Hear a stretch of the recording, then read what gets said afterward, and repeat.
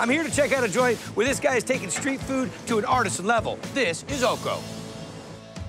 Putin, hitting the pass. When I tried the food the first time, I was hooked. So I've got the cauliflower wings. There's a lot of East Coast flavors from the East Coast of Canada. That's because Chef Mark Steele is from Newfoundland. He went from corporate cooking to catering to this joint.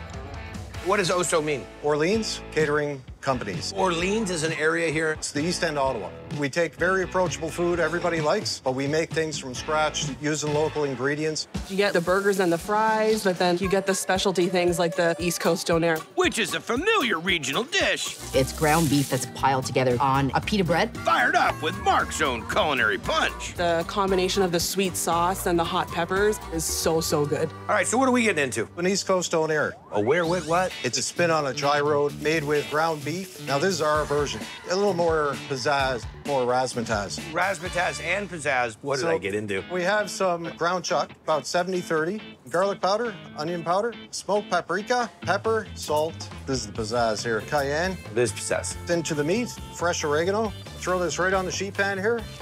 Just roll that out, throw it in the oven, 350 for about 7 minutes. Now, donair is something that you find throughout Canada. Especially the East Coast. But this sauce is what differentiates it from any other beef meat sandwich type slice thing. Absolutely. We start off with evaporated milk, sweetened condensed milk. Those cows are rich and thick here. Fresh garlic. Because that's what I always do. Evaporated milk, sweetened condensed milk, garlic. Some sugar.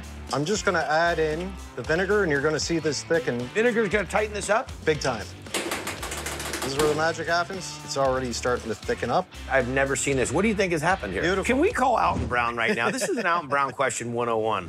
We've got the meat cooked off. Take it to the flat top. Grill the pita. Hit this with some garlic butter. Dude, this looks awesome. Nice and thin and easy going. A little cheddar, crisp lettuce, a ton of sauce, and then some cherry tomatoes, sweet mini peppers, and sliced jalapeno, some more cheese. Finish it with our pickled red onion. There you go. Look at that. Yeah, huh? Don't you know?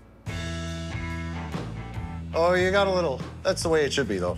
Oh, you bring a bath towel or have a car wash when people leave. They can just walk through it. Get hosed down.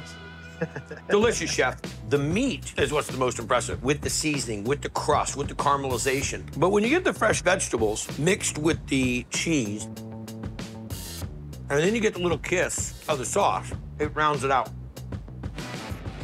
That is really good. Donair in the pass. Best donair I've ever had. Seriously. The meat is nice and juicy, it's perfect. Where's my sweet sauce? No, you can't have any more sweet sauce. This is bang on exactly what I've had down east.